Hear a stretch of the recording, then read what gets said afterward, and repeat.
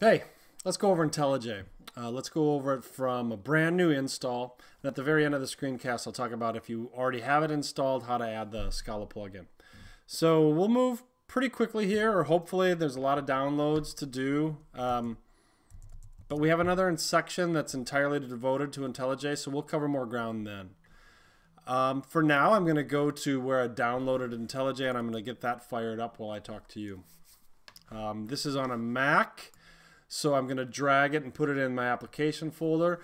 I'm assuming that if you're installing on Windows or Linux, you'll be able to install it in a way that's ever appropriate for that operating system. So, and if you can't, just leave some messages someplace and I'm sure somebody can help you out, maybe even me. So it looks like that's installed, and now I'm going to open up Spotlight. I'm going to look for Intellij and then hit enter so we fire this up. Probably going to give me a warning about this is the first time. Here's the warning I was talking about. That's okay. I'm going to hit open, and then I should be presented with a wizard. Oh, but first, I have installed Intellij before. It's going to ask me if I want to import the old ones. I uninstalled it before talking to you, and now I'm going to install it fresh.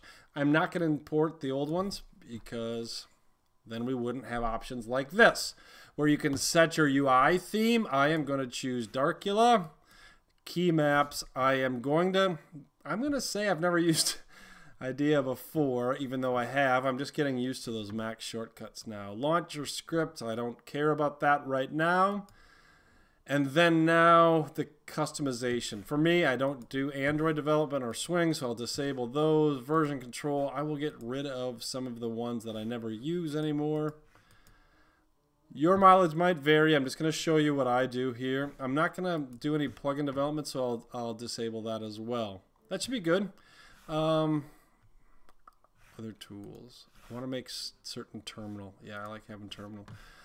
Next, featured plugins. This is where we want to include Scala, so hit install, and then it will begin the download process. Hopefully this is quick, and if it's not, I'll pause the video and bring it back up when it's done downloading. If this is your first time with Intellij, it could take a while. Even on these next screens, when we start to configure our project, there'll be a lot of downloads. So my screen might seem faster than yours. All right, so down here in the lower right, start using Intellij because it looked like Scala is installed. I'm going to hit start. Now, in this case, we're going to import a project, and we're going to import it from where I downloaded from my GitHub repo. That's that Scala for Spark Master that I unzipped here, and we're going to choose that folder. Then we're going to choose import project from an external model and choose SBT. Next, we're given some options. We don't have a project JDK, so that's going to be a problem. Let's hit new, and by default it came up in the appropriate JDK for me. I assume that you have the JDK installed, and if you don't, you need to install one and then set it to wherever it is on this project. Again, I assume that you already have that installed. If you don't, just stop this install, stop this video, go and install that JDK, and then come back here. Click open, and then I'm going to click finish. I already have an IDEA folder there. I'm just going to say to overwrite it. You may not get this as your first time. I guess I'd really doubt it if you had this on your first time. So you won't be presented with that. Next, here's part of the downloads that I'm talking about. It'll ask me which modules, and it'll ask you as too. Just click them all. It's okay. I'll go over that in more detail later on. Just hit OK. Be popped up with the tip of the day. I'm not going to read the tip of the day. I'm going to hit close. I am going to go to View, Tool, Windows, Project because I like to see this over here on the left. Now, we have an entire separate module on Intellij later on in the course. So I'm not going to go over all the aspects of it now. We can go over it in more detail later on. So let's cover just some of the important things for this section, section 1 of the course. Let's expand these folders. Let's take a look at source, main, Scala. I'm going to open up this sandbox. And then when I open up that sandbox, see down here in the lower right, scanning files to index, and IntelliJ is going to do some work. And the first time you open this up, it might seem like it's hung or it's really slow. Just take it from me, watch down here as it's indexing this project, especially for the first time. It will seem slow. It's going to probably take, I don't know, maybe 20 seconds, 30 seconds, but just watch this. And then we'll come back to this Scala worksheet. And this is just why don't I describe it a little bit? This is just a nice way to experiment with Scala, or maybe as you get further along Scala with Spark, that you can just start to try out some of the APIs. It's similar to the Spark REPL, which if you see other tutorials out there, it's just it's a sandbox for you to play around with Scala. So that's how we're going to treat it with worksheets. And it does some interactive compiling, so we'll get some immediate results without having to run it formally through a compiler, so that's kind of nice. So we have this worksheets available to us, and I'm going to recommend that you really use this and you follow along with this section of the course, that you actually type in some of these constructs that we'll go over.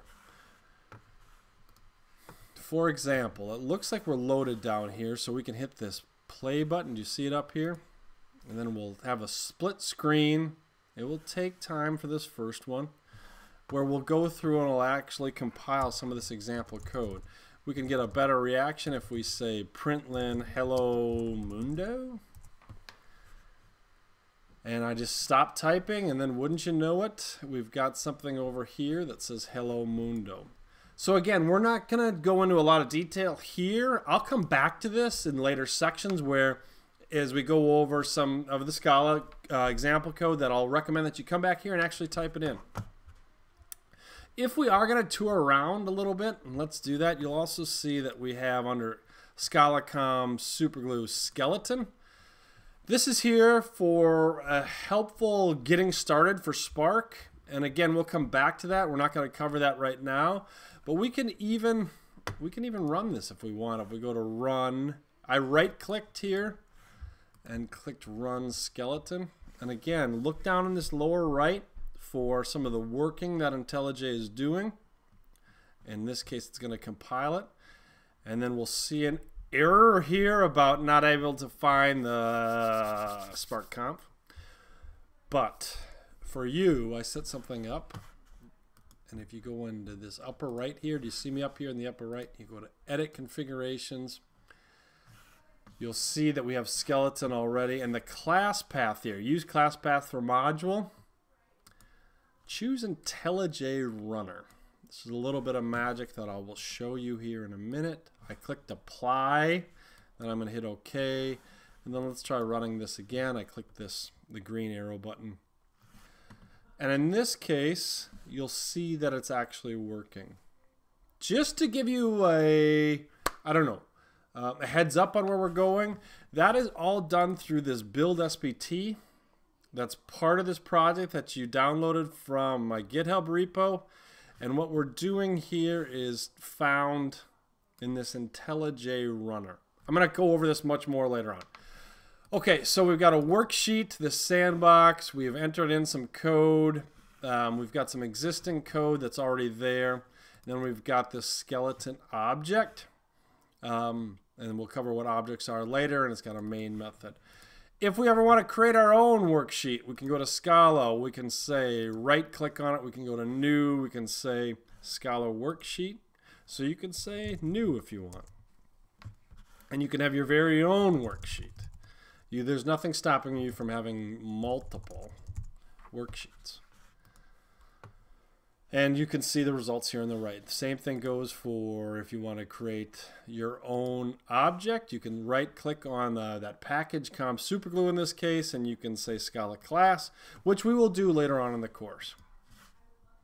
So I think this is our whirlwind tour of IntelliJ, and we're going to have your environment so you can start using the worksheet on these next few sections. Now, for those of you that already have IntelliJ installed, and you may not have the Scala plugin ready to go, this is one way to do it. So it might be slightly different if you're on a Mac. or a PC, but I'm going to go up here to IntelliJ IDEA. Preferences. There should be a plugins section here on the left. And you could say plugins and type in Scala, and you can see that I already have it installed. Or let's see, you can say, I think I went a little bit faster. Let's go in the bottom here. You can say install Jetbrains plugin, and if you do that and type in Scala, you will see that Scala is available, and then you'll have this option. I don't, because it's already installed, but you'll then have the option to install it there. So that's what you do if you don't have the plugin installed. Let's see, am I forgetting anything? Oh yeah, well, we'll cover more. We'll cover more later on, but for now I think this is good. Like, for example, we'll talk about later on maybe having the SBT console over here. I'm down in the lower left part now, but let's cover that later.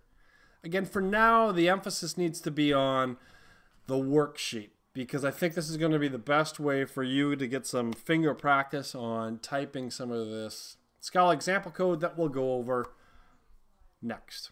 All right, so let's wrap this up, and from here, we'll move on to more typing and more examples.